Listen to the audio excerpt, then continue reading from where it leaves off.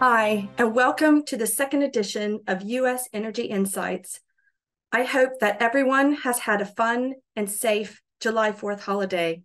I am your host, Pamela Munger, and each month I'll be discussing the latest trends and market conditions within U.S. and global energy, sharing actionable insights powered by Vortexa's tracking analytics. The two biggest questions since the beginning of the year have largely been, when will Chinese oil demand recover, and how big of an impact will recession-led factors have on energy demand? Will this year be a year of two halves, one bearish, the other bullish? Well, let's start with China first. If you look at this chart, you can see that Chinese oil demand reached peak levels in 2020, then dipped during the COVID years, and most importantly, largely recovered in the second half of 2022 to reach 2020 levels, or almost 2020 levels. Although emerging signs of weakness suggest that there could be a slowdown in the cards, it could be possible that the upside growth in China is tempered by poor economic conditions. There may be some further upside, but Chinese oil demand will not grow forever, given an increasing maturity of the economy, an aging and declining population, as well as energy substitution and saving targets. China faces challenges of low demand, youth unemployment, and a weak real estate market. The last 8 months have seen a strong post-COVID recovery, probably including some overshooting based on stock builds and refinery margin dynamics. And they have access to cheap crude. After all, we all love a bargain. Now let's explore the demand question. With rising interest rates and poor economic conditions, we expected refined product demand to take a hit. However, we can see that although refined product imports were not looking particularly strong so far this year, they're not quite as bad as expected.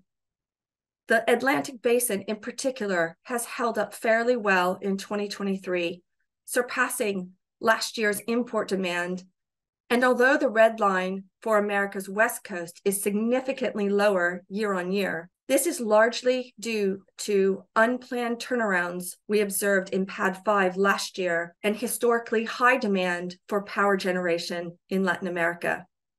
So in short, demand does not look as bad as we expected. If anything, what we're seeing is that the strong product supply pushing into markets is dragging down refining margins along the way.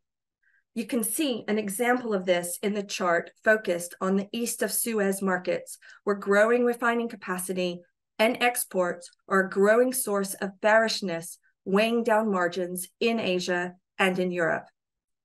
Wider Arabian Sea clean product exports mixed with Russian diesel and other refined products has kept a lid on margins and even has led to announced refinery run cuts in the region.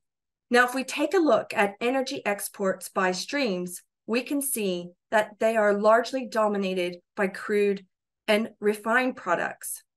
However, let's look at the dominant growth streams in purple and light blue.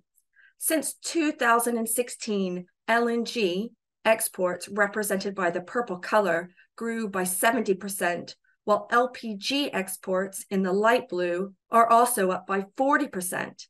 Meanwhile, crude and refined products are largely unchanged since 2016, underpinning a steady shift in demand substitution for these types of molecules over traditional refined products.